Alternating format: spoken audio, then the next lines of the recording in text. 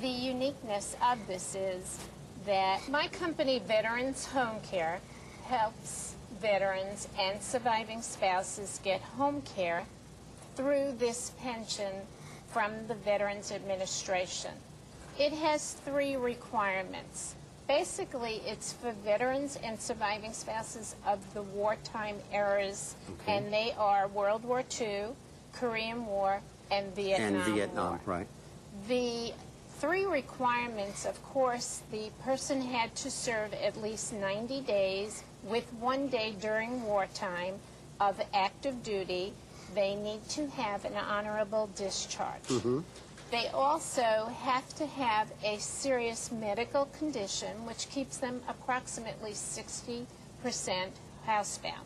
I understand. Okay. And not driving. Well, and non-medical home care or even medical home care is a much more efficient way to deliver services to people. Besides that, they're home and in familiar surroundings. Kathleen, is this a big population? I mean, you're not going to shock me if you tell me it's tens of thousands of people. Oh, it's thousands of people. 45% of our seniors here are veterans. Wow. Well, now, that's not surprising. Everybody was involved, especially World War II, and that's really got to be the bubble of the population. So how does a person access these programs? Do they call to buy your company, or is there a 800 number? It's 877-878-4248. Okay, and we'll have that on the screen. Get your pencil and paper out. So say it again, please. 877-878-4248. Okay, and is there a website as well? Yes. And our that is? website is I left the W out. That's okay, we know that. veteranshomecare.com. veteranshomecare.com. All right. Now, once you became energized on this subject, were you surprised when you saw how many people needed this service? I knew it in my heart. When my mom was ill, I called my husband. I said, we're starting a new business because there have to be thousands of people that are going through exactly what I went through in taking care of my parent. And the pension is difficult to get because you have to spend more than your income on medical expenses in order to receive this. I understand, but that's not so hard to do with the costs of prescriptions and all the rest. Some of us are really being hammered. The only qualifying expense that you can use is home care. I see. And most people can't afford to pay for home care and the rent. So that's what's unique about Veterans Home Care. We front the money for the veteran and surviving spouse. And when they get the money from the pension, they reimburse us for the services that we've given them. I see. Well, that's wonderful, because so often the upfront costs of getting into a program are so intimidating. People say, oh, I don't have the resources to do this. And they throw their hands up. Yeah. Now, Kathleen, talk to me about planning ahead. What if you're like the son or daughter of a veteran who may be in this position? Can you kind of plan ahead to get these services in place before the need arises? Yes, that's a great idea to do that. You know, there's a lot of paperwork to compile together. I'm sure. That, you know, they need to do that. So preparing for that is the best way, because I pre-qualify them. And what? Okay, I missed that. The papers that they need are going to be the discharge paper, which should be honorable, the marriage license, the death certificate of the spouse, and they need bank statements and a Social Security award letter. You got to prove all of this stuff.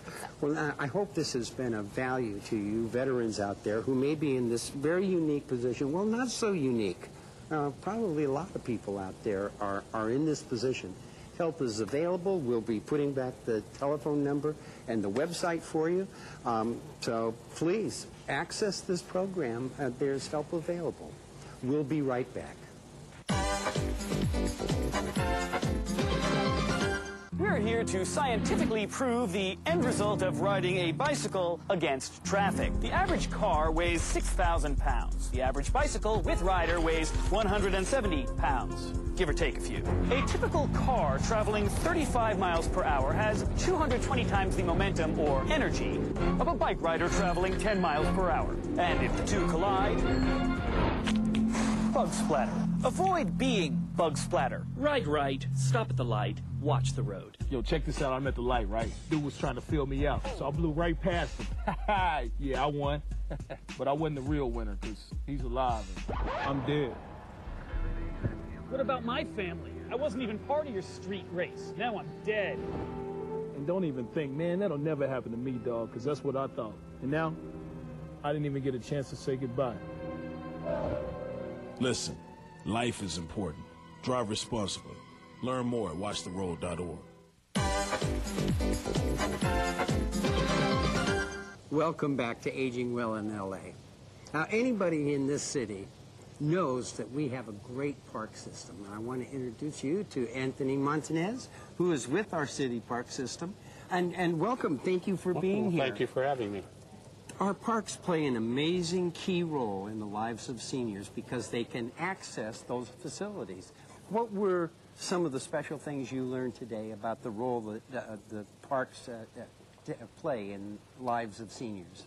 Well, what I learned through the speaker that spoke earlier was how we can attract the baby boomers. There's a lot of people out there that don't realize that they are seniors. Yes, that's right. That's right. And making our senior centers more attractive to them. Sure. Now, what was the discussion? It was like games or outings? Or? More outings, camping, skiing, going out, jogging, mountain biking, just fun things to do. Yes. You know, not just sitting there and playing bingo and other, table games are great. Yeah, sure. Some people want to get out and enjoy the outdoors. Well, I think so. And the boomers are a lot more active. They like golf outings and going up the mountains, which are nearby, that's for sure. So is this something that you will pass on to activities directors at the various facilities? Yes, a lot of our directors are in the Knowledge Fair, and they're attending. Yes. And hopefully they'll take that back, and we'll discuss it and how we can get some additional funding to do a lot of this. Right, well, additional funding, that's going to be a challenge in these times, that's for sure. But have the parks, have they been able to maintain at least a level of service that is sufficient? I think we have. We haven't really had any major cutbacks. We have had some cutbacks, but I think we're going to be okay. We've got a good group of people out there working hard. We have a great volunteer corps, which really steps up during these times. Well, I think it's great that when people, once they can get themselves there the first time, they sort of fall into the lifestyle, don't they? Oh, yes, they do. And then they bring their best ideas, which I like to see. Oh, yeah. Now, are the nutrition programs delivered at parks, are they still going on? Yes, they are. We have several different nutrition programs that come to our parks. Right. I know I've always been encouraged to see how often our seniors are really getting a good meal and some guidance for nutrition at home. Yeah, that's a great thing about this. They, the meals, I know they're not, they're filled with a lot of spices and salts and stuff, Right. but they're healthy meals, and they also get the information they need to take it home and make better meals at home. Right, I think so. And the best part, though, is the socialization. Seniors getting together with their common interests, even if it's pulling out your wallet and saying, well, I've got a new grandkid. Yeah. Oh, yeah, show their pictures. Are the leagues still going on, the bowling leagues and the pool leagues and things like that? We do have aqua aerobics, Great. water fitness programs at some of our facilities. We have a lawn bowling at Arcadia Park. Great. And that seems to attract a lot of people, and it's a great sport. That's good. Seniors got to get out more often. Anthony Montanez, thank you so much for joining us. Thank you for having me. We'll be right back.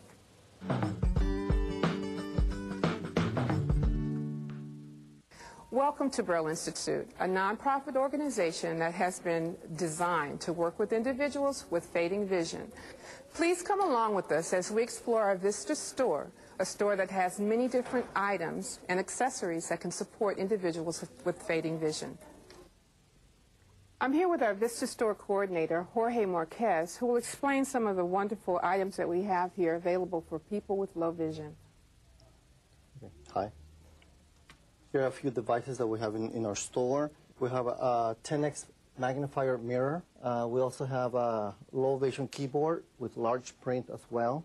We have an atomic talking watch and also with large numbers so that the person can either look at the numbers or can hear the voice. We have a large print button TV remote control that will make it also easier for the person with fading vision. There is a large print big address book. We also have a giant print address book, which is much larger than the one before, with numbers and names that can be very bold in lines. And we also have as well a pocket address book with large words and numbers. We have a pen that is called 2020. This pen will write in bold and it doesn't leak and it doesn't go through the page. As you can see, 1, and you can see the numbers really bold. Okay. As you can see, these devices are very useful for individuals with fading vision. Come and see us at any time. We're here for you. And enjoy. Thank you.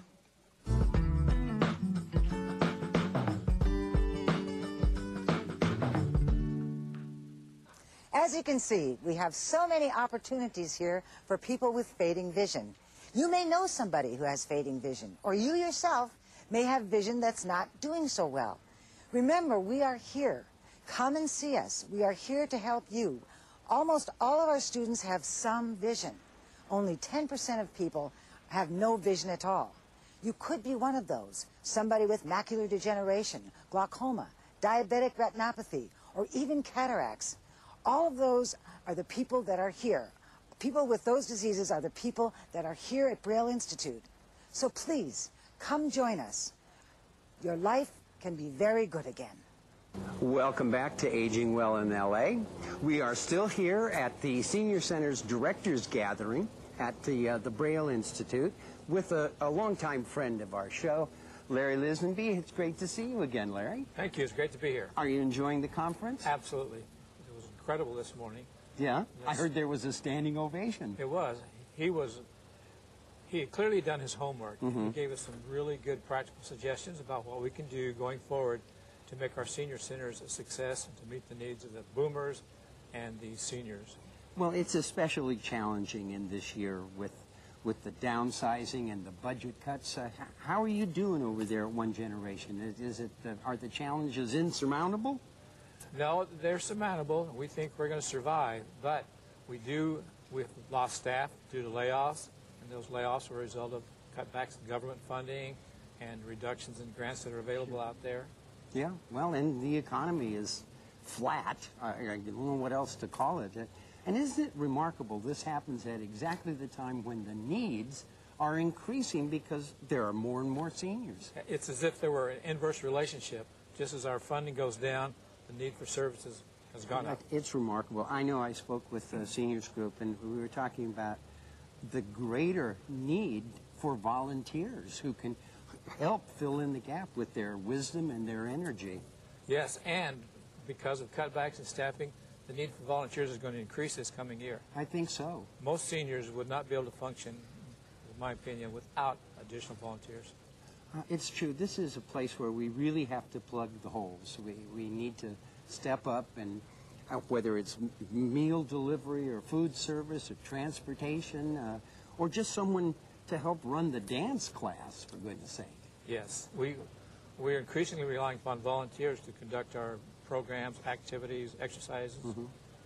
Well, of course, a volunteer gets so much more back. I know I see that across the board. The volunteers are just, they beam with pleasure knowing they're doing some good for their community.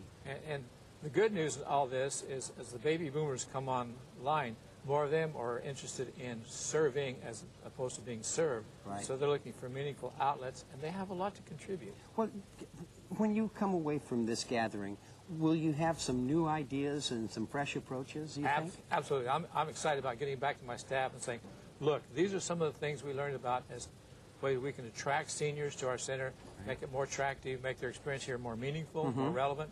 So that should be a good outcome. That's a good reason to have these conferences. Like-minded people sharing their best ideas. Yeah, yes, it is. We do this every 6 months, and we always go away with things that we can do to make our centers more effective, more attractive, and to benefit the seniors. Great. Well, Larry, thank you again for being with us today. It's a great pleasure. And thanks so much for being with us today on Aging Well in L.A.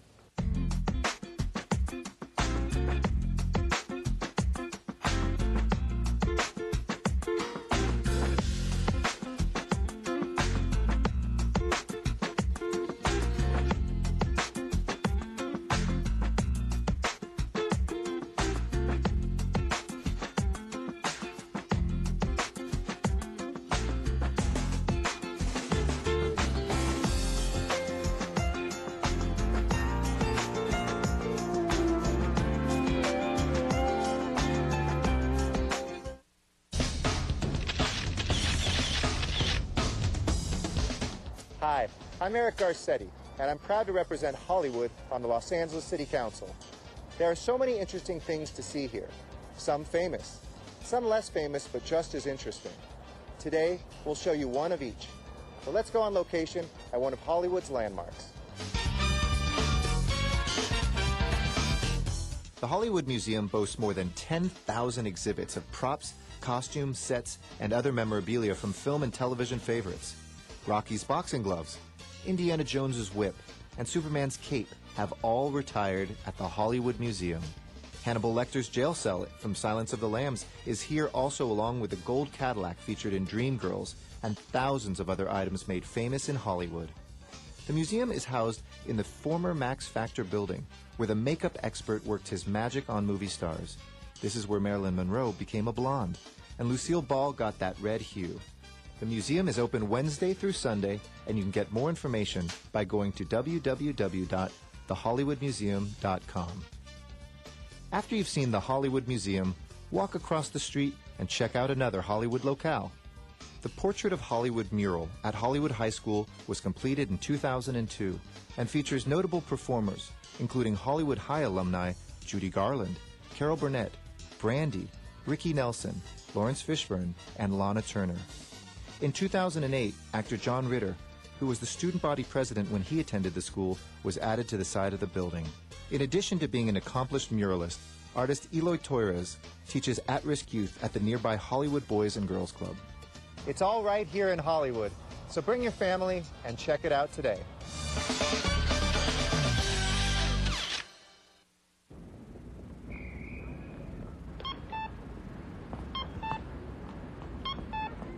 Bulky item pickup? Call 311, the toll-free number for non-emergency services. 311, your one call to City Hall.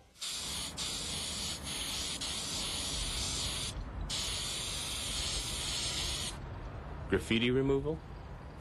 Call 311, the toll-free number for non-emergency services. 311, your one call to City Hall. Hi, this is Anna Tarian. I design eco-friendly clothing in Sherman Oaks. To watch eco-friendly programming, watch Channel 35. Our city, our channel.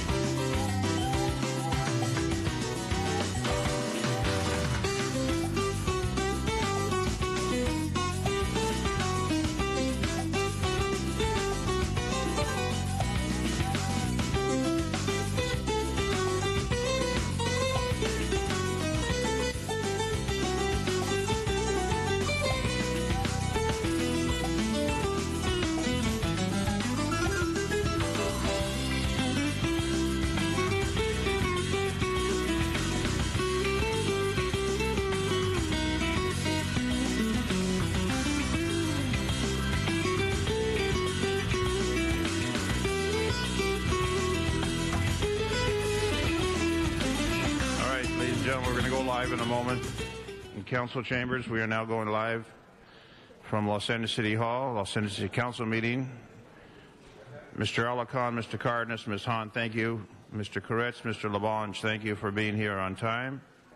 Ms. Perry, Mr. Reyes, Councilmember Zine. We are waiting the arrival of 2 additional council members to begin our meeting for today, Wednesday, June 8th.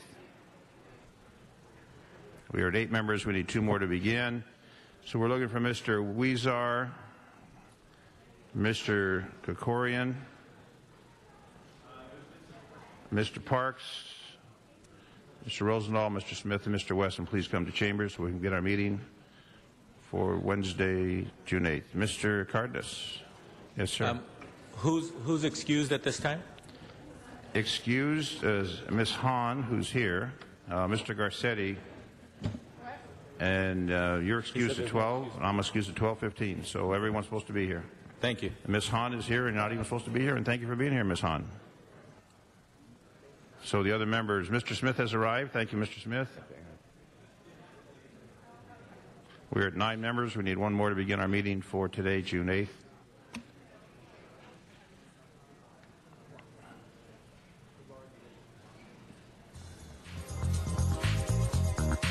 Mr. Huizar, Mr. Krikorian, Mr. Parks, Mr. Rosendahl, Mr. Wesson, please come to chambers.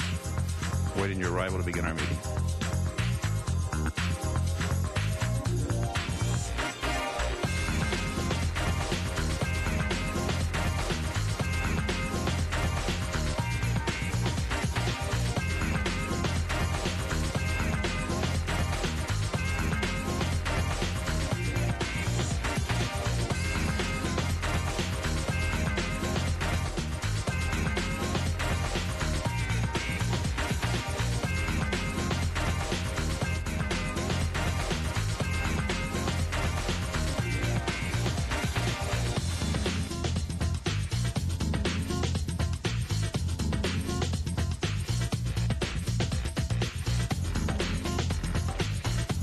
Mr. Wesson, good morning. Mr. Wesson has arrived. We now have our 10 members.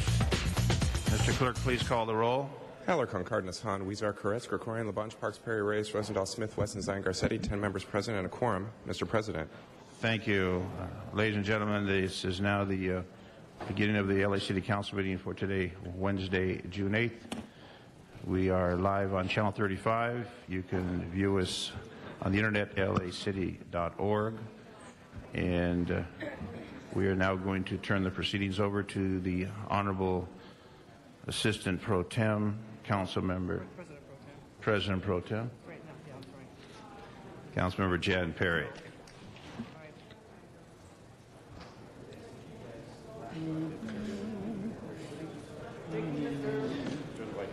Thank you, Mr. Zine.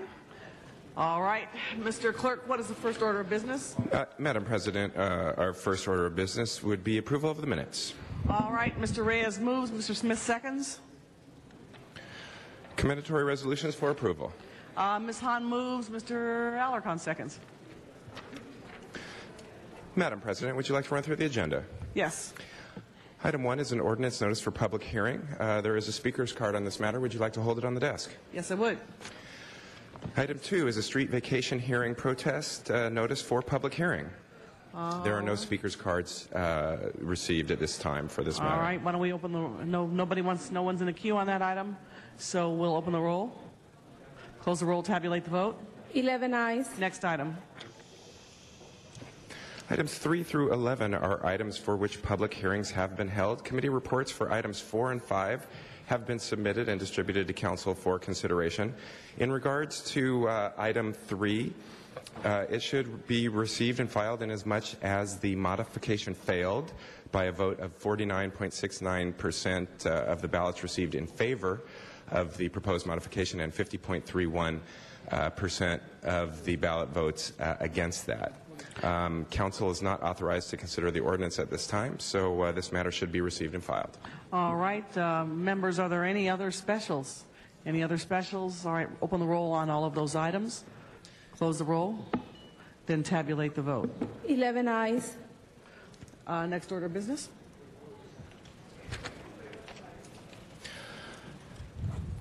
Madam President, items 12 through 20 are items for which public hearings have not been held. 10 votes are required for consideration. All right. Members, specials? Any specials? 12 through 20. Mr. Reyes. Excuse me, Madam President. There are requests from members to continue item 12 to June 29th. Okay, that'll be without objection. And item 13 to June 15th. Okay, again without objection. Mr. Reyes?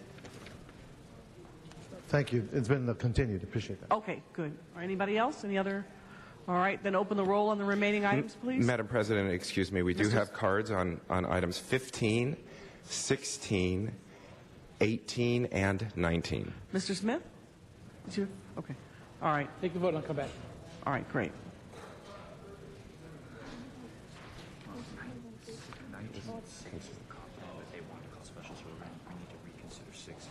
Okay, once you have, okay, okay. All right, so let's open the roll on the remaining items. Close the roll. Tabulate the vote. 11 ayes. Next order of business. Madam President, at the request of Mr. Wesson, I ask that item 6 be reconsidered and put back on the agenda. Motion to reconsider. Number 6. Number 6. All right, Mr. Smith has made a request to reconsider item number 6. So before we proceed, why don't we open the roll on that motion, that request to reconsider number 6. Open that. Close it. 11 ayes. Okay, item number 6 is now reconsidered. Now I'd ask you to hold it for Mr. Wesson's arrival. Okay, so we'll hold 6 on the desk. Next item or next order of business.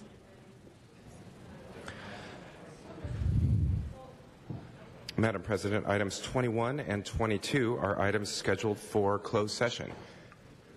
All right.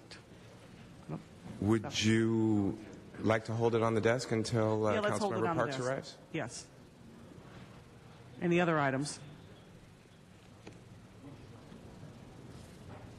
Now would be the time. It's too early to go. Oh, excuse me. It's not too early to go into the special. If you'd like to, I might warn that.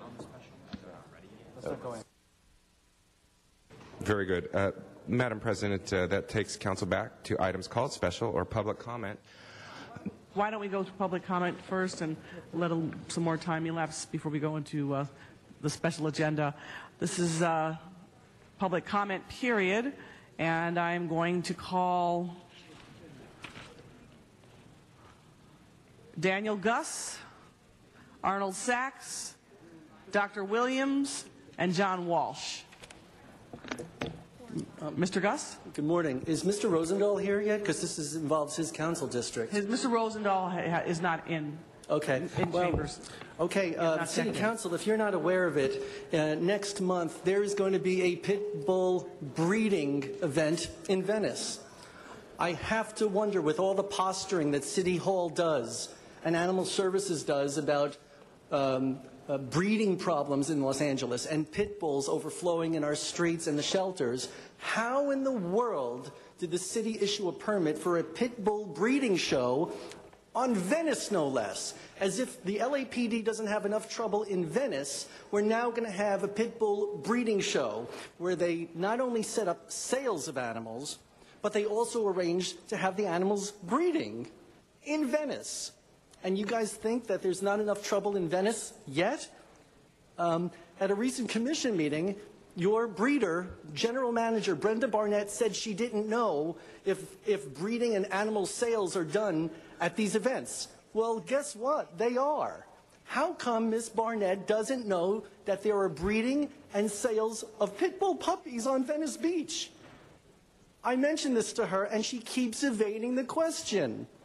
You think you have problems with people at Venice Beach? Just wait till you see the crowd that this event brings in next month. Now that we can get on to other business, if you haul in Miss Barnett about this pit bull breeding event in Venice, ask her, did the city of Los Angeles remove a private party's microchip from a dog? Because I have the internal email from Miss Barnett with her staff. And to quote one member of the staff, he said, "We need to cover our butts about this." And Brenda said, "Let's keep this between ourselves." I have Brenda Barnett's email. So the city's removing microchips from private parties' dogs and is being evasive, or let's just say not telling the whole truth in the report she's writing for Mr. Parks. And we're having pit bull breeding events in Venice. That's wonderful. At the very least, please stop posturing about our humane problems in LA if you're going to allow this. You need to pull that permit. And this is not the only time this has happened this year. They had one at Staples Center, too. She doesn't know about the sales. Come on. Thank you. Arnold Sachs. Following Arnold Sachs will be Dr. Clyde Williams. After Dr. Williams will be John Walsh. And after John Walsh will be Vera Pinkston. Mr. Sachs. Good morning. Arnold Sachs. With all the recommendations in the council the last couple of meetings that you've had regarding state legislation, I have yet to hear the council's recommendation for the ballot measure the governor wants to enact that would allow the voters to decide on the extension of the taxes that are due to expire on July 1st. I've yet to hear any other council members speak up on that. There's been some discussion, red light cameras, and the question about why the judges won't enforce them. It's very simple. You don't sign the ticket, so you're not making a promise to appear in court. So the judges don't have a way to enforce that part of the violation. Very simple, ABC. Back to the gold card fiasco for a few moments. There was an article on June 3rd in the LA Times. The article stated the gold card program has been in effect for 15 years, which is different from the first article that said the gold card program has been in effect for 30 years. Pretty soon the gold card program never existed and everybody's home free. Speaking of the gold card, that would have been a great idea for the group home restrictions. Give the people a gold card number they can call if they have problems where people are illegally changing home structures to put in more people than are allowed. And then finally, there was an article last week regarding conflict of interest with the city attorneys, that the city attorney is giving advice to the city council on items that deal with their contract. And yet there's an executive employee relations committee that has council members sit on it that make decisions on contracts that come before the council that is voted on. So how can one be a conflict of interest and the other one not be a conflict of interest? Well, it all depends on which end of the horse you're listening to. Thank you for your time, answers, and attention. Dr. Williams. Following Dr. Williams will be John Walsh. Following John Walsh will be Vera Pinkston. Good morning. Dr. Clyde Williams, El Sereno, Northeast LA. There is a bill that passed the Assembly and hopefully is on its way to the Senate. Mr. Assemblyman Gil Cedillo proposed and got passed through the Assembly a revision of the California Transportation Code, which basically gives back the veto power of any city over Caltrans projects. The question is, can we help? Can the city of Los Angeles support the South Pasadena and Gil Cedillo's move to return local control to transportation facilities within our community? You've already passed a resolution through this city council as to eliminating zones 1 and 2 from Caltrans's SR 710 North Extension project, and to remove the portal from my section, El Sereno. This would be great, except for one thing. The city of Los Angeles already has signed off on the 710. Can the city council of Los Angeles rescind, revoke the previous agreement with Caltrans regarding the 710, which that agreement's only about 25, 30 years old. So maybe conditions have changed. Please rescind Sam Yorty's approval of Caltrans's SR 710 North Extension and support AB 353 by Mr. Gil Cedillo. Thank you. Thank you, Dr. Williams. John Walsh and then Vera Pinkston.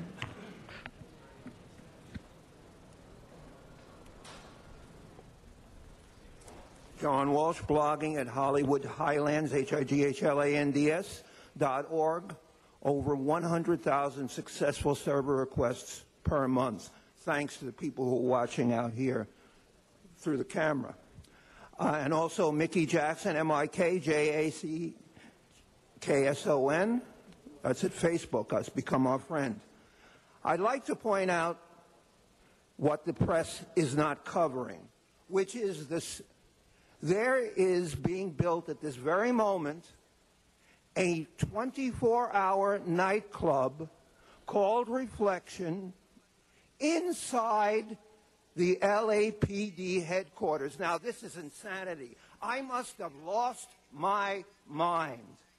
24 hours, full alcohol, DJs, music, recorded music, and live players. If you don't believe me, go to the southeast corner of the police headquarters and see it under construction, and it doesn't even have a zone variance yet. This is what happens when the mayor pulls strings. When this story finally appears in the media, that we are the only police headquarters in the United States with a nightclub inside. In fact, I'm told there may be a nightclub in the Bangkok police headquarters. But other than that, nowhere else on planet Earth. And you know nothing about it. And only a member of the public knows about it. I went to the police commission and said that they should change their motto from protect and to serve, to protect and to serve alcohol. HollywoodHighlands.org to find out what's really going on in this city. For shame. Thank you very much. Vera Pinkston.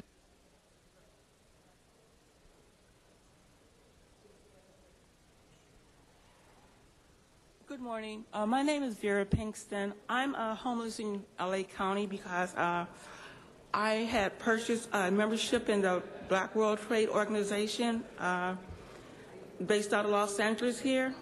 And my unfortunate life has begun because I first need to make a statement to the city attorney that these people have placed a lot of lawsuits in my name against a lot of public entities, Medi-Cal, Social Security. They've been constantly trying to do a lot of bogus business in my name, and they also they placed a lot of apartments and housing in my name, and even went down to the rescue mission and taken part in the federal programs there in my name. I've been here 4 years, but I also like to state that these people have a tendency to call the police department whenever I'm making complaints for the assaults that take place against me, and I was wondering if it could be possible that someone could address that, because someone could just call ahead and say that this is my aunt, this is my cousin, she's just making a false complaint, and that also that these are people who recently were in Glendale doing the same thing to me. And I just also want to bring to your attention that being homeless in Los Angeles and having these things been victimized and stalked and into all the federal and different agencies trying to just protect my well-being is something that I like for the city attorney to keep in mind, because there are a lot of women here who are also going through the same thing. We come here, we're victims, but we just need some some additional access just to get to the police without someone calling ahead to say that we're not a victim. Thank you very much. All right, I believe that marks the end of our public. Okay, that marks the end of our public comment period. Mr. Clerk, what is the first item? That brings us back to item 1, called Special for Cards. Item would be 1. We're going with 1 first. Yes? Yes, ma'am. All right. Then Arnold Sachs on item number 1.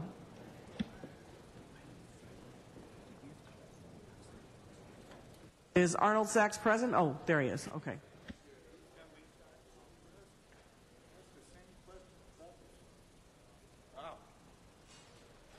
Thank you. Looks like council chambers is almost empty. There's only, 5 people, 6 people sitting at their desk. Would you ask if they're present? It's really interesting last Friday when you had the vote on a business improvement district, property improvement district last Friday, to find out that the bids, whether it's business or property improvement, come in after the CRA is done developing the property. And additionally here, this is a nonprofit, the Chatsworth Business Improvement Corporation. Who operates the nonprofit? That's not in this item on the agenda. But the bids coming in and taking over for the CRA means there's no initiative and no need to develop low-cost housing, which is the prime directive of the CRA, because the CRAs no longer operate the area, so we don't need low-cost housing. Thank you very much. Members, there's nobody in the queue, so why don't we open the roll on item 1? Close the roll. Tabulate the vote. 13 ayes. Mr. Parks? I'd like to get 4 and 5 reconsidered, not for the financial impact, but for the briefing of the Kern County and the Arden case for the council. All right, there's a motion to reconsider items 4 and 5. Please open the roll on that. Close the roll. Tabulate the vote. 13 ayes. All right. Motion 4 and 5 are now reconsidered. Did you want to take them up now, Mr. Parks, or do you want to hold them on the desk? So we have closed session with 21 Okay, and 22. great. All right, thank you. All right, what's our next item, Mr. Clerk? Madam President, that brings us to item 15, called Special for Cards. All right. Arnold Sachs and John Walsh. John Walsh, are you still here? John Walsh? John Walsh, whoever gets here first can speak first. Come on up. John Walsh is closer. All right, and then Arnold Sachs can speak after John Walsh.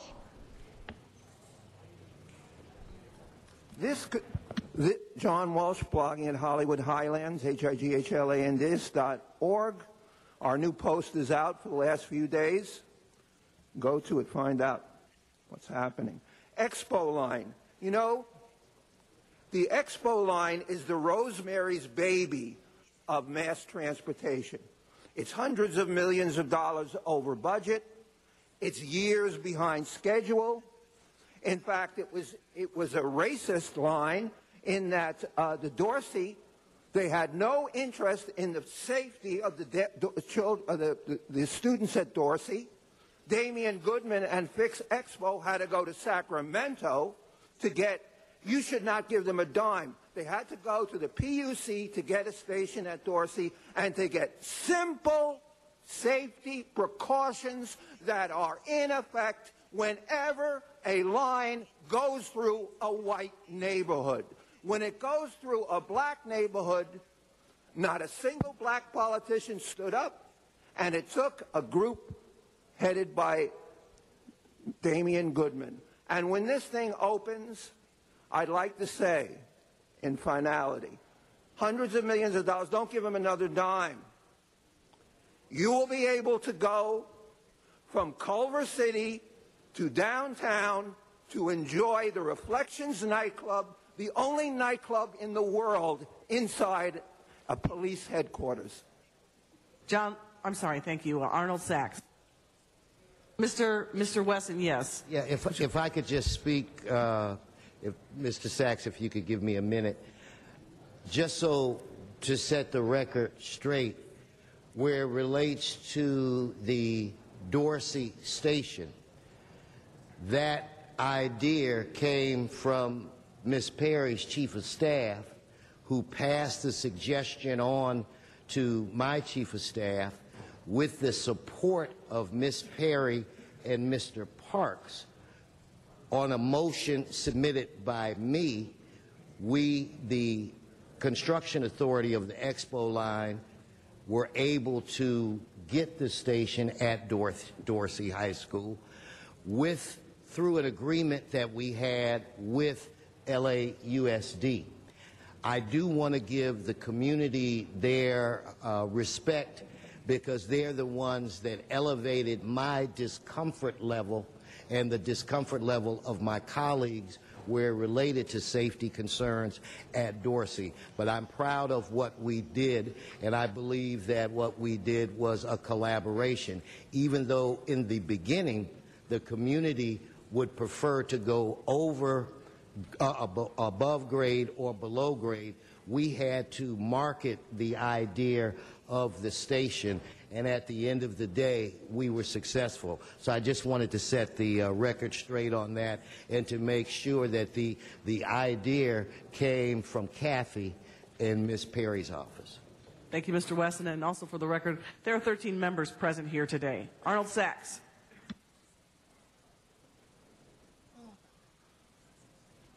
Yes, thank you. How interesting. Local Measure R return funds are going to be used for the Expo Light Rail at 3 different stations. Account number G351, G352, and G216.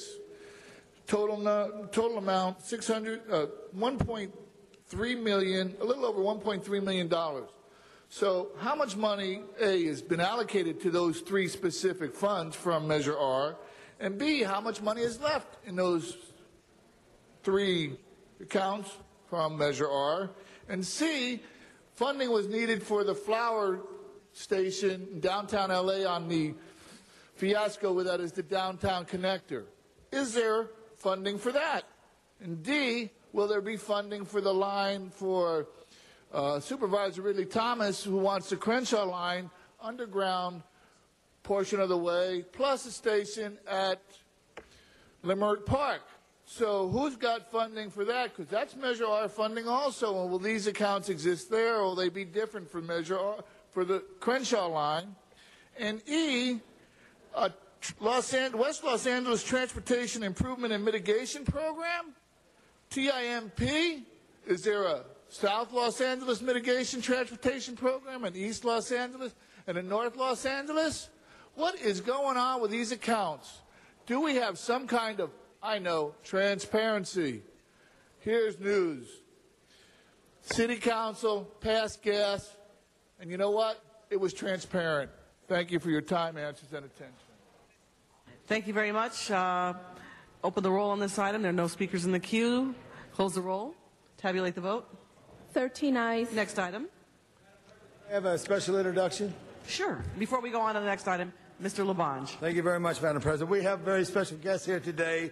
They're the parents of our very special Assistant City Attorney, Ann Haley. Please welcome Ambassador George Haley and Doris Haley from Washington, D.C. Please rise to be recognized by the Los Angeles City Council.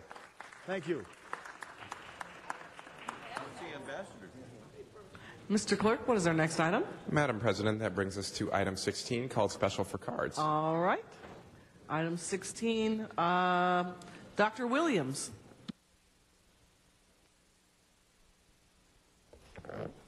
Dr. Clyde Williams, El Sereno, also a member of LA 32 Neighborhood Council. Just interested in surplus equipment and how people learn about where it is and how much it's worth. Because LA 32 Neighborhood Council dedicated over $1,000 to purchase of handheld radios for our CERT people. Now we find that, hey, maybe for $1 each you could buy them surplus if we knew about them and where they were and who was in charge of them. So I'd highly recommend that within the city of Los Angeles, there should be a list of surplus equipment available to the neighborhood councils before it goes surplus to nonprofits outside the city of Los Angeles. So it would be nice to find out about such things before others get to them, because supposedly neighborhood councils are part of the city of Los Angeles. Thank you. Thank you very much, Mr. Williams, or Dr. Williams. No speakers in the queue on this item. Please open the roll. Close the roll. Tabulate the vote. 13 ayes. Next item. Item 18, called Special for Cards. All right. Dr. Williams again. Item 18, Dr. Williams.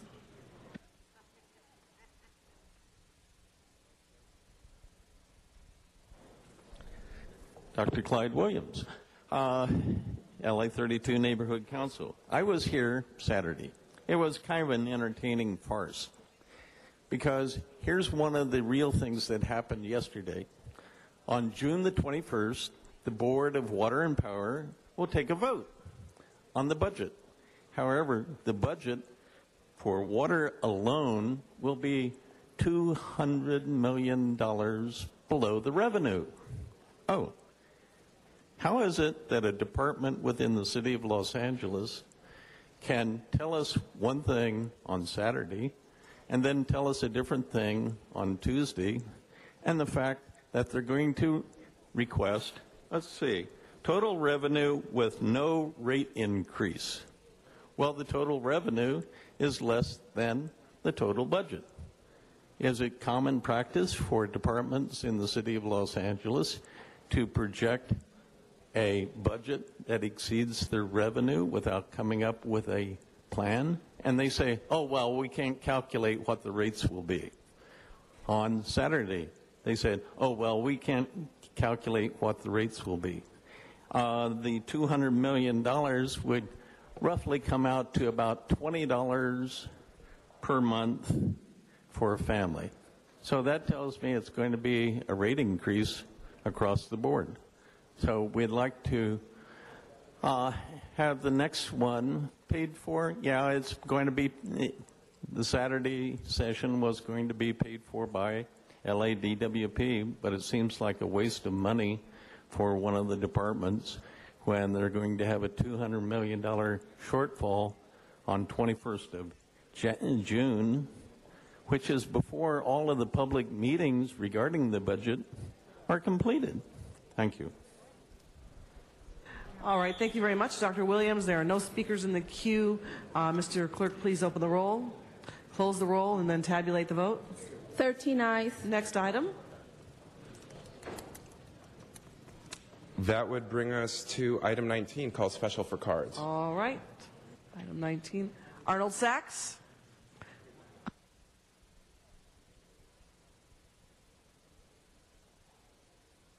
Okay, Mr. Sachs, you've got 2 minutes for the rest of the day. To the special meeting, Madam Chair. Then I have 2 more minutes in a special meeting. Thank you. It's very interesting. On May 24th, the County Board of Supervisors on their agenda also considered an action plan for the 37th year of CDBG funds. And what was interesting in their agenda, not in this agenda, is they wanted to administer almost $14 million in unexpended CDBG funds from prior years. They had an action plan. And they have almost $14 million in unexpended CDBG funds. So my question is, County Board of Supervisors, because you have a 37th year plan, and since, you know, that old saying, the nuts don't fall far from the tree, what kind of action plans do you have that allow for almost $14 million in unexpended funds? So maybe we need leadership from the county board, from the city council. Oh wait, that was tried. Thank God that failed. To sit on the County Board of Supervisors. In addition to that, just out of curiosity, I'm reading through this sign. It's item 7 on this agenda item says, increase line 131, number 131, Old City Jail feasibility study by $50,000, and decrease line number 124, CDD, which is what? Doesn't say. Including related costs by $50,000. So we know what line 131 is, but we don't know what line 124 is. It's little nitpicking like that makes you wonder just exactly what is going on with funding that the city and the county get and how it's being expensed and how it's being manipulated. Thank you. All right, no speakers in the queue on that item. Would you please open the roll? Open the roll. If one of the council, you want to receive and file this, Yes. Mr. Wesson? Yes. Okay, so we're going to open the roll to receive and file this matter. Close the roll. Tabulate the vote. 13 ayes. All right, next item. Next item.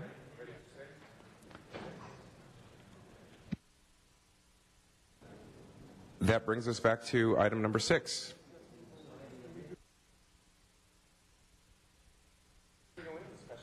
Tammy Membrano. Is Tammy Membrano here? Come on up, Tammy. We are on item number 6 now.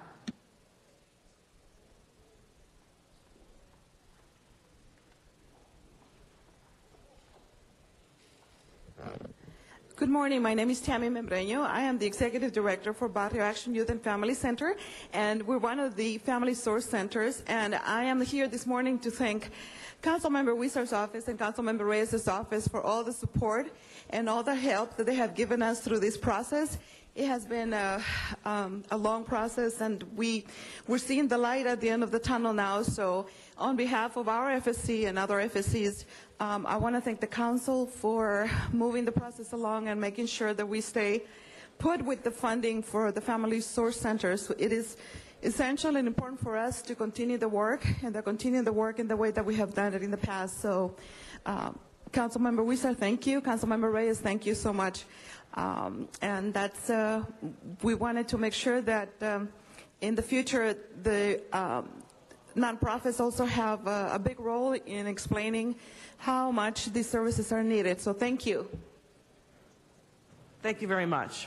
All right, no speakers in the queue on this item, so please open the roll, close the roll, tabulate the vote. 13 ayes. All right, Mr. Clerk, what is our next item?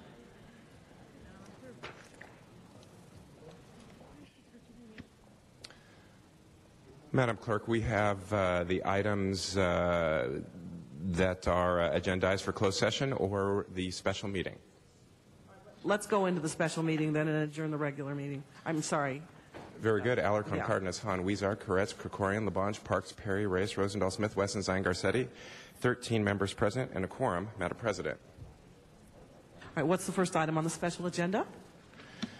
That brings us to the only item, item 23. It's an item for which public hearing has not been held. 10 votes are required for consideration. We have a number of cards on item 23. So I'm going to call people up 5 at a time. If they would line up at the lectern. Chang Lee. Is Mr. Chang Lee here? Chang Lee? Okay, great. Arnold Sachs? Socorro Moreno? Is Socorro here? Okay, great. And John Walsh and Wu Wan Choi. All right, Mr. Lee. Good morning, Council President Pro Tem and Council members. My name is Chang Lee, Chairman of the Korean Town Arts and Recreation Center Coalition, also known as KARC. KARC consists of 12 community organizations, and they are Korean American Federation, Korean American Chamber of Commerce, Korean American Coalition, Koreatown Immigrant Workers Alliance, Koreatown Youth and Cultural Center, Pacific American Volunteer Association, Korean Churches for Community Development, Korean Research Center, Korean American Family Service Center, Korean Festival Foundation, Korean Community Lawyers Association, and Worcester Center Koreatown Neighborhood Council. The Koreatown communities are here to fully support item number 23, allowing CRA to purchase the 3670 Worcester Boulevard lot. This acquisition is a dream come true for our community. We are united in working toward the community center and the park. We appreciate Councilmember Herb Wesson and City 10 staff for their hard work in making this happen. The project will be a catalyst for sustainable development for our community. Happiness and smiles you bring to our community is priceless. I urge you to vote yes on this project. Thank you. Arnold Sachs. Following Arnold Sachs will be Socorro Moreno. Yes, thank you. Good morning again, Arnold Sachs. That's quite a lot of property, 96,750 square feet of land. I wonder if it's large enough property to build a football stadium there. Just asking. But in addition to $21 million cost, $17 million in bonds, you wonder why AEG can't float a loan like that to build its stadium. Questions? How much low-income housing is going to be developed on this site? Question. There was recently a building proposed in downtown LA for Little Tokyo that's going to include a park, but the park is going to be on top of the building. So the only access to the neighborhood is if you belong to, if you have access to the building itself. So the gentleman who just spoke before me mentioned the park being developed. Will that also be the case here, where the park is accessible, but only if you have access to the building? A lot to be asked regarding this. Oh, my goodness gracious. This is a... And again, CRA involved. What happens when the CRA development area is discontinued and it's taken over by a bid? Again, what are the requirements as far as housing? There's been a lot of discussion, again, with Jerry Brown's item on the budget regarding cancellation or dissolvement of the CRA agencies. How will that affect this program if it goes through? Although that may be just a threat because nobody seems to be following through on that. Or is this one of the projects that has been in the pipeline with all the money that the mayor was claiming wasn't available or nobody knew about, you know, the $930 million that came to light after Jerry Brown requested dissolving the CRA. A lot of different questions. We know, though, that City Council is on top of everything because they're open and transparent, and they got a gold card. Thank you. Right. No. All right. Now, Ms. Moreno, let me go read this. For those of you who want me to just read your name into the record, when I call your name, if you decided that you don't want to speak, I'll read your name into the record, and we can go with that. Okay, Socorro. Buenos días. Mi nombre es Socorro Moreno. Good morning. My name is Socorro Moreno. Miembro de Kiwa y residente de Koreatown. I am a Kiwa member and resident in Koreatown. Estoy aquí apoyando nuestro parque. La semana pasada. I am here to support the park. La semana pasada tuvimos un grande logro. Last week we had we were able to get something very important.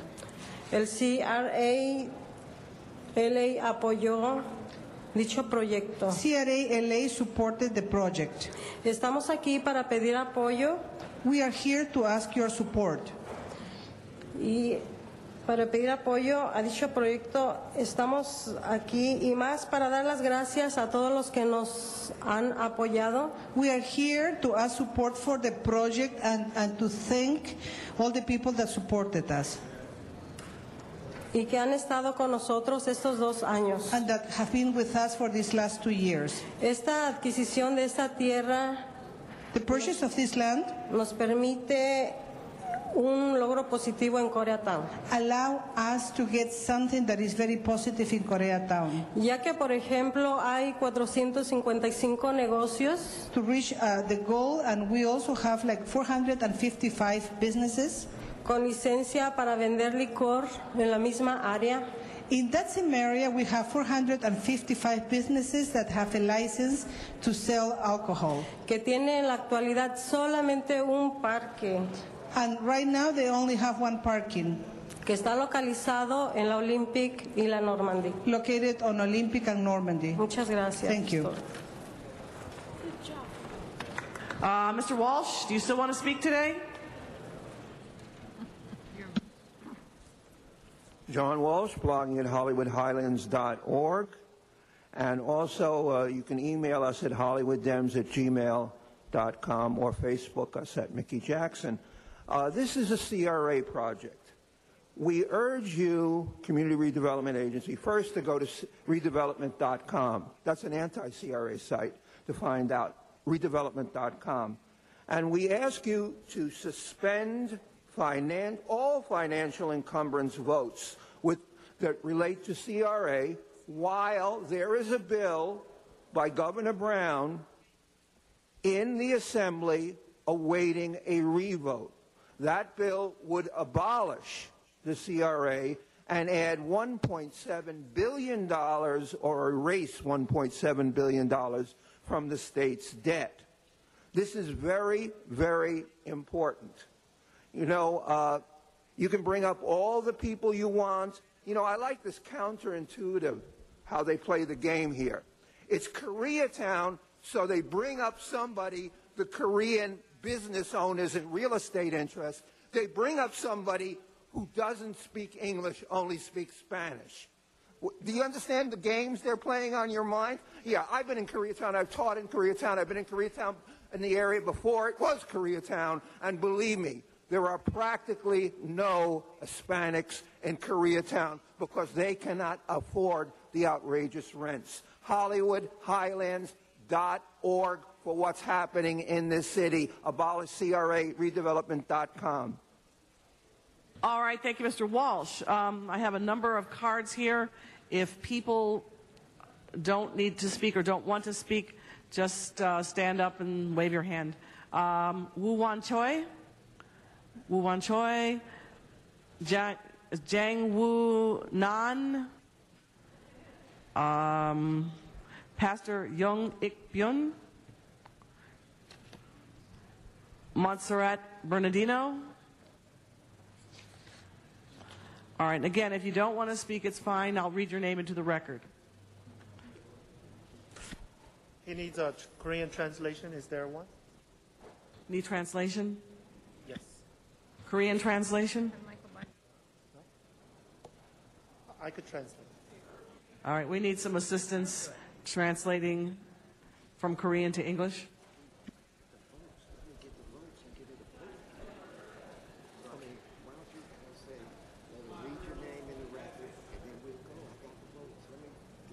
Okay. Is there anyone present here who speaks Korean? Good morning, ladies and gentlemen. My name is Woo Won Choi. My English is not enough for you guys, but let me try to my best. I live Koreatown only 3 years so far, and I never have interested in involve political and all these kind of meetings. But slowly, I must involve my community's benefits and our next generation's future. So now I am involved with Kiwa, and I am a Kiwa Mutual Association member too. So far I heard you people working for the Koreatown's park project. And I heard you gentlemen working favor for Korean peoples. And you guys say Koreatown, but there's more Latinos and other minority also live Koreatown too. Anyway, I heard park project going very smooth and favor to people in Koreatown. So I'm here for say thanks on head on time. And I really appreciate you guys working good for people who need it. Thank you again. All right, Jang Woo Nan and Pastor Young Ik Byun. Thank you. I'm not speaking. All right, thank you. I'll put your card in the record. Pastor Young Ik Byun? No, not speaking. Montserrat Bernardino? I'm just going to say my name, so I'm okay. To support. Montserrat Bernardino, read that into the record. Andrew Kim, do you still need to speak? Mr. Kim? All right, Andrew Kim, I'll read his name into the record. Alexandra Suh? All right, Alexandra, thank you very much. Danny Park? Thank you, Mr. Park. Rebecca Ronquillo? Thank you, Rebecca. Robert Ahn? Okay, see you back there. Thank you very much, Robert Ahn. Michael Russell. Michael Russell? I only need a minute. I'm sorry? Morning. Yeah. Good morning, Council. City Council, I just need less than a minute. So on behalf of the Wilshire Center Business Improvement District, I'm also a chair of the LAPD Olympic Community Police Advisory Board. We're really excited to see this park in our community. Business Improvement District's excited to come up with creative solutions to help the city maintain the park, much like all the other organizations that participated in all the meetings. As Councilmember LaBonge knows, Gaylord Wilshire use MacArthur Park as a catalyst for economic development. So we see this park as being beneficial to both development, the residential community, and the entire community as a whole. Thank you. Thank you very much. Let's see. No speakers in the queue on this item. That's the end of the public speaking portion of this hearing. Mr. Wesson asks for an aye vote. Mr. Clerk, please open the roll, close the roll, tabulate the vote. 13 ayes. And just for clarification, that's an adoption of both options 1 and 2. Thank you very much.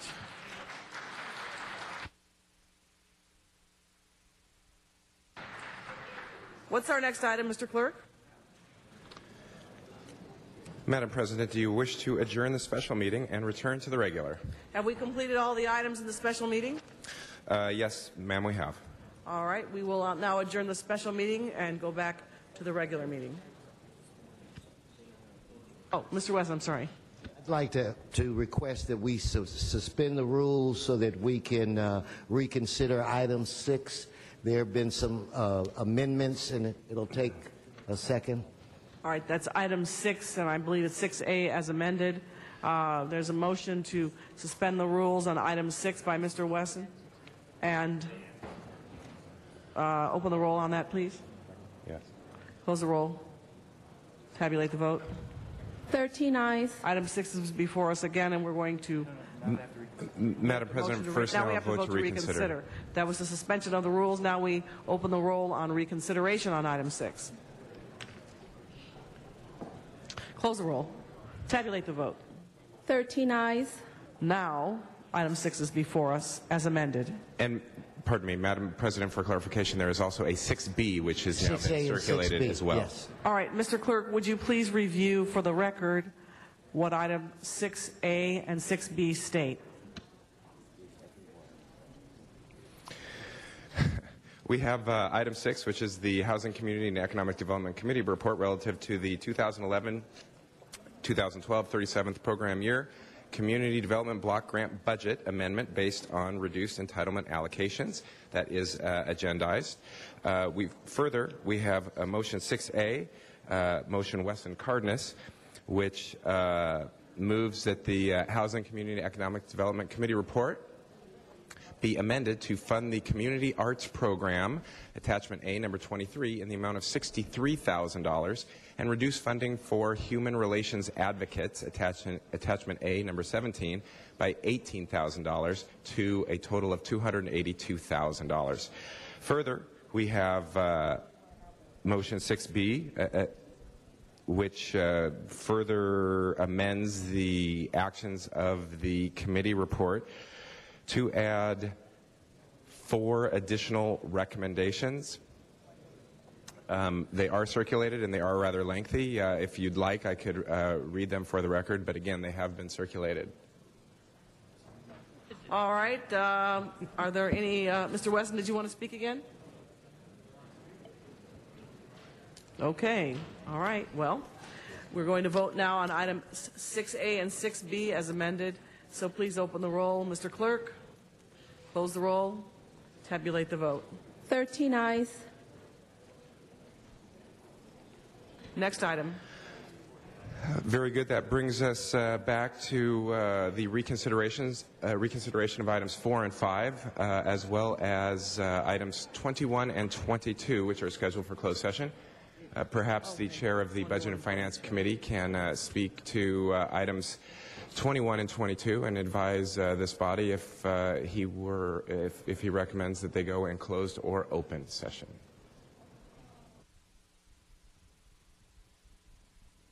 All right, so then let's take up if 4 and 5, if they are ready to go. Oh, we want to go. All right, well then let's wait and go into closed session. All right. Okay. Mr. Parks, did you want to do 21 and 22 in closed session also? Yes.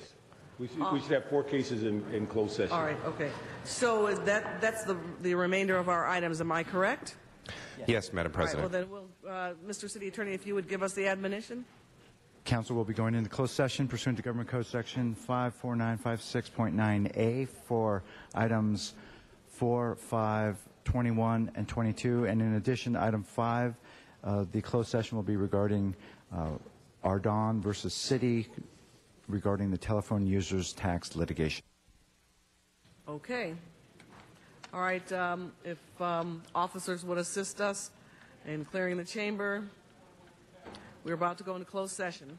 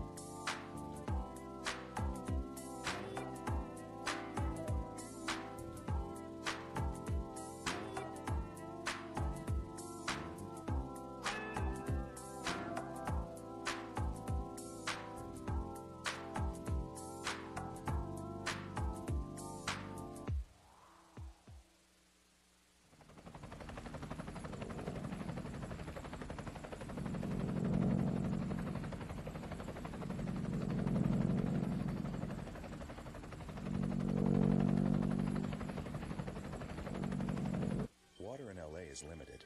Every drop is precious, but we can all do our share. Use a broom instead of a hose. Wash your car only with a shutoff nozzle. Fix water leaks. Choose drought-tolerant plants and run your sprinklers based on your street address. Odd addresses on Mondays, Wednesdays, and Fridays. And even addresses on Tuesdays, Thursdays, and Sundays, before 9 a.m. or after 4 p.m. The future of LA is in our hands, and that's a good thing.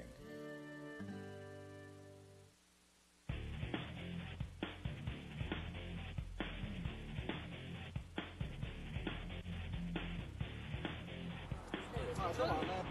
What's up, Bato? Where you from? Hey, what's up, Johnny? What's up? Man, don't be a good dog. Come on. Hey, I know Brett, right? I'm Brett, right? Come on.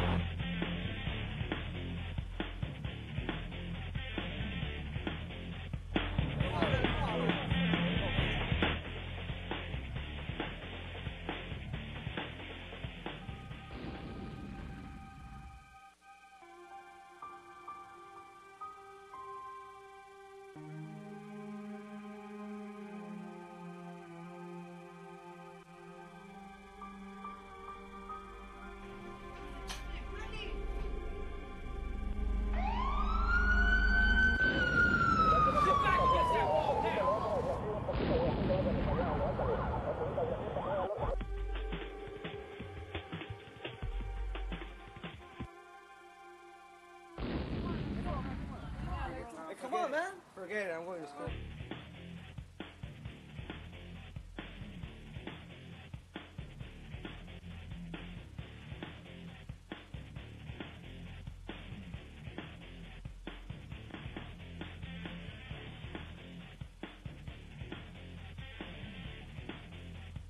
You have a choice to make.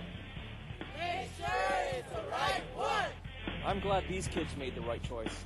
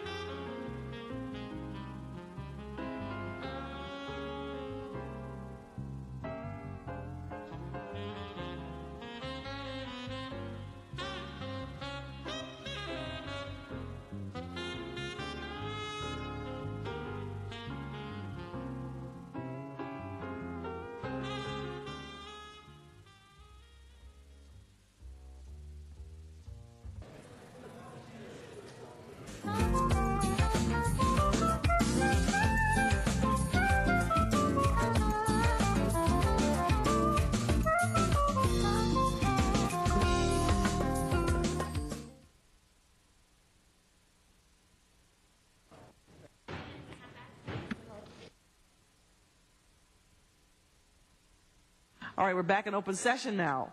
Mr. Clerk, what is before us? Madam President, that brings us back to items 4 and 5. I believe you can take them together. All right, items 4 and 5. Let's go ahead and open the roll on those items. Close the roll. Tabulate the vote. 13 ayes. And those items will go forthwith. Madam President, before moving on, there's been a request to send item 6 forthwith as well. All right, that's without objection. Okay, that brings us to item 21.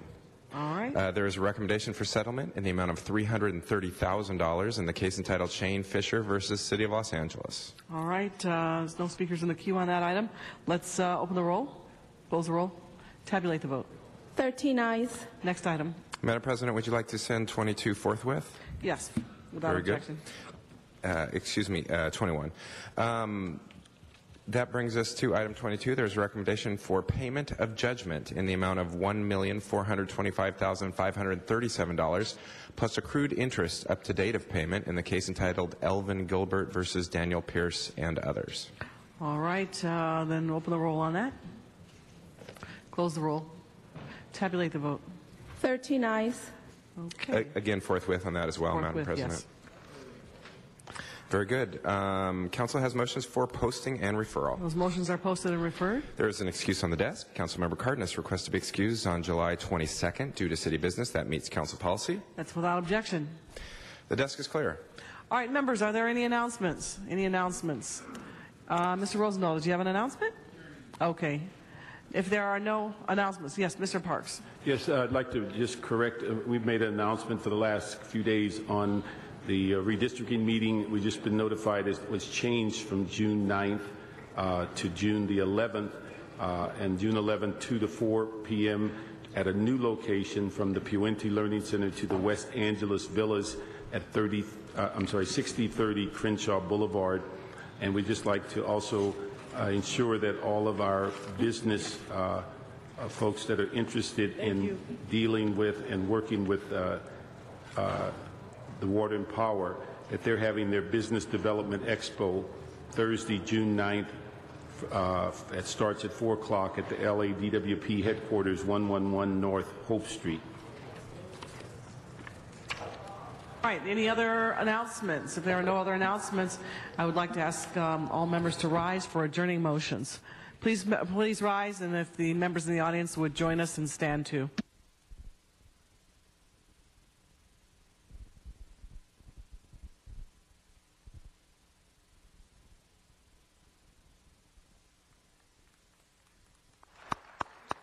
Thank you, everybody. Happy to be here.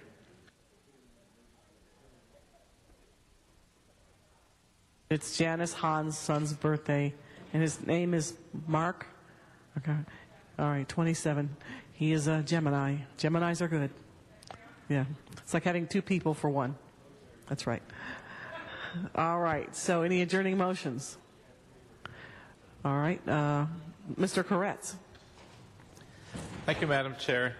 I'm asking that we adjourn today in the memory of Andrew Gold, a singer, songwriter, musician who passed away this past Friday in his Encino home after battling cancer but then having a fatal heart attack. Tragically, he was only 59, but his life had a huge impact on the people who loved him and on the sounds and music that we closely associate with Southern California. His biggest hit was Lonely Boy, which in 1976 went to number 7 on the U.S. singles chart. The song that probably had the most remarkable impact, given the power of television, is the tune that he penned and wrote and recorded, but when covered by another artist became the memorable theme song to the beloved TV show The Golden Girls, the song Thank You for Being a Friend. Andrew Gold got his break in music when he joined Linda Ronstadt's band in 1973, and he quickly provided key instrumental and arranging skills that helped vault Ronstadt to the national music forefront. He had a phenomenal voice and was in general a masterly musician, a guitarist, pianist, and drummer who played and recorded with many beloved musical icons, including James Taylor, Carly Simon, Jackson Browne, Winona Judd, Celine Dion, Art Garfunkel, Brian Wilson, Cher, and John Lennon, Paul McCartney, and Ringo Starr. He was born in 1951 in Burbank, the first of 3 children. His mother was singer Marnie Nixon, who is best known for having provided the actual singing voices for the starring actresses in such movies as My Fair Lady and West Side Story. Andrew's father was the late Ernest Gold, the Oscar-winning composer who wrote the theme for many movies, including the award-winning Exodus. Andrew attended Oakwood School in North Hollywood, where he first met Linda Ronstadt when she and her band, the Stone Ponies, performed at Oakwood when he was still a high school student. Andrew is survived by his mother, Marnie Nixon, his sisters, Melanie Gold Freeman of Tujunga and Martha Carr of North Hollywood, his wife, Leslie Kogan, and daughters, Emily, Victoria, and Olivia. And he'll be sorely missed both by his family and the many people who loved his music. Thank you, Mr. Koretz. I'd like to second that. Mr. Krikorian would like to second that. Any other? I just want to add, as Mr. Krikorian second, I think we all should have named. He's a great musician. Local man, made good. All right, Mr. Labange, thank you very much. And on this side of the horseshoe, Mr. Rosendahl. Thank you, Madam President. And I'm wearing the fact that I'm a veteran's hat, post 283, because I asked the Council now to adjourn in the memory of Captain Joseph W. Schultz, a Green Beret who died May 29th in Wardak Province, Afghanistan, of wounds suffered when enemy forces attacked his unit with an improvised explosive device. Joe, 36, was born March 20th, 1975, and grew up in Sacramento, California. In fact, Liz Magala and Phil Tate knew him quite well. After graduating from the University of Oregon, he worked on a congressional campaign and then for Governor Gray Davis in his Washington, D.C. office. Governor Davis remembered Joe for his bright spirit and enduring commitment to integrity and public service. Joe then transitioned to the U.S. State Department, where he was assigned to the Mideast desk. After the September 11, 2001 terrorist attacks, Joe felt the need to serve his country and walked away from his successful career to join the Army. He died doing exactly what he wanted to do, said his longtime friend Jim DeBoo of Sacramento. Joe received his commission in 2003 and was in the middle of his 3rd tour of Afghanistan when he was killed. Joe received a Bronze Star and a Purple Heart during his service. Schultz's other military awards and decorations include the Army Commendation Medal, the Army Achievement Medal, the National Defense Service Medal, the Afghanistan Campaign Medal, the Iraq Campaign Medal, with 1 campaign star. Global War on Terrorism Expeditionary Merit Medal, the Overseas Service Medal, the Army Service Ribbon, the Combat Infantryman Badge, and the Parachutist Badge. He also wore the Special Forces tab and the Ranger tab. Joe's family and friends remember him as loyal, talented, patient, compassionate, witty, driven, and a natural leader. Joe is survived by his wife Kelly and his mother Betsy Reed Schultz of Port Los Angeles, Washington. As a tribute to Captain Schultz, Governor Brown ordered the flags over the state capitol be flown at half-staff. Captain Joseph W. Schultz's service will be held on Saturday, June 11th, in Port Angeles, Washington. May he rest in peace. Thank you very much, Mr. Rosendahl. There are no other adjourning motions. Mr. Clerk, please call the roll. Okay, the meeting is adjourned. Thank you very much.